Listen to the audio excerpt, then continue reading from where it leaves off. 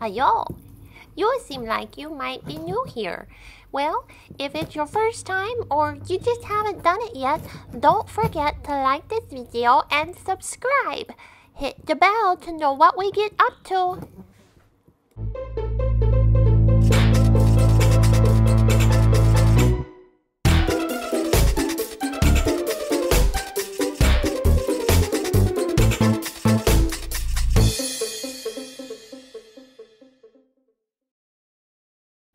And welcome to another 2-video Tuesday. This week we decided that we wanted to join the trend of guinea pig channels showing what they do to clean out their cage. I think this is a great idea for anyone that's new to keeping guinea pigs or just wants new ideas for how to keep the cage. The first thing that we do is pull out all of the toys and other accoutrements. Sometimes it takes some encouragement to get Fozzie out of the tunnel. We shake them off and get all of the poops off of them. This is usually a signal to the piggies that they need to find a place where they feel comfortable to spend the cage cleaning time.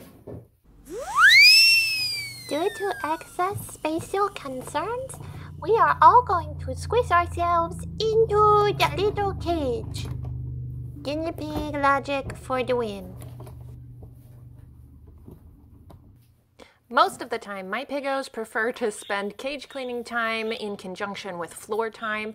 They are allowed to free roam anytime I am in this room with them, which is most of the time because it is my work office. That means that it does get pretty messy because we use wood chips, but I think it's super fun for the guinea pigs. This week I put all of their toys in one spot and they have decided that that is the most fun spot to free roam. As you can see, it's created a jungle gym of sorts and it's super fun to watch them enjoy it.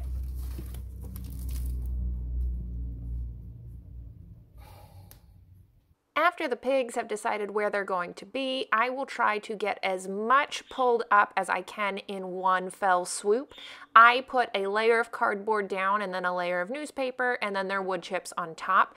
So I do a process that my brother and I dubbed jelly rolling a long time ago when we were raising pigs as kids.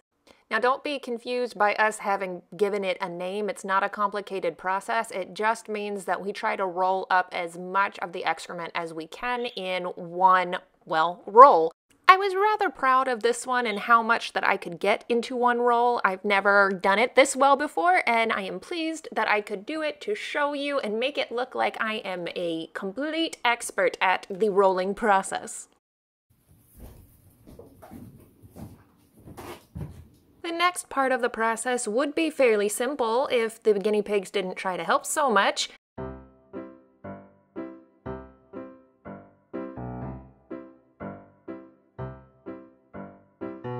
Really, all that needs to be done is that I need to get the old mess out and get everything ready to put new bedding in.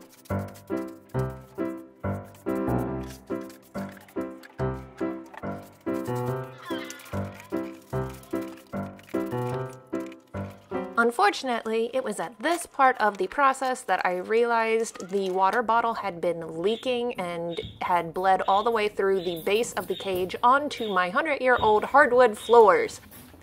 This marvelous turn of events led to some mold on the base of the cage and the need for me to give my floor immediate attention. I use Method Wood for Good Daily Clean. This is a non-toxic plant-based cleaner, so it's safe for the guinea pigs, which is very, very important.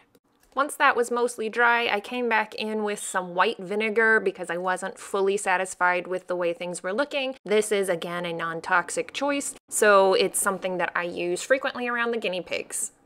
At this point, my cage is kind of old. It's a Midwest cage that I got 5 years ago, I think. I decided that I was going to add an extra layer of protection for my floors. So all I'm doing here is taking a feed bag that I had emptied for the guinea pigs and I'm going to open it up. I am channeling my inner pioneer and trying to make use of the materials that I already have and recycle. We like that here. Reduce, reuse, recycle.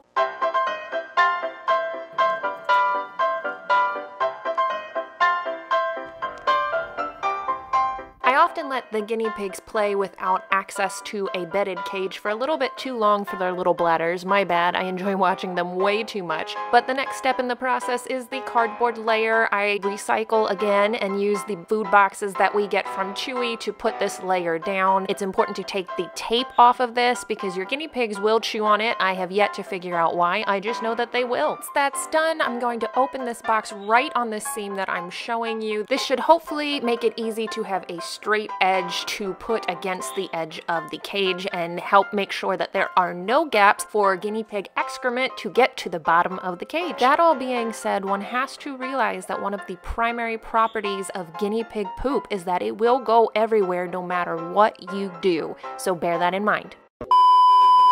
Hey, before we go any further, have you all seen this woman? I hate seeing these every time I clean the cage, and I want to do something to help. So if you've seen this woman, please, please, please call this number now, 1-800-THE-LOST.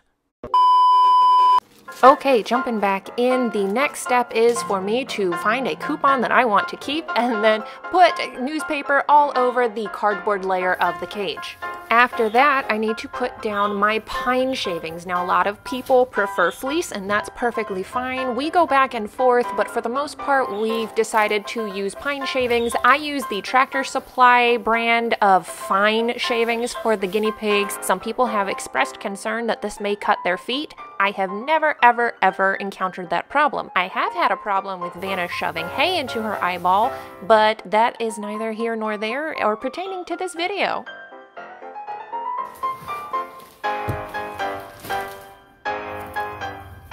And there you have it, a clean cage for the guinea pigs. In this particular case, we were live streaming and I asked you all to decide what kind of toys they were going to have in their cage this week, and the only vote that we got was hay tunnels. So at that point I put them in, but that was a little later and I didn't film it happening, but I'll give you a Vanna. How about that? We hope you have a great week, and we will see you next week for 2 Video Tuesday at 2 p.m. Eastern. See you then. Be cute. Bye!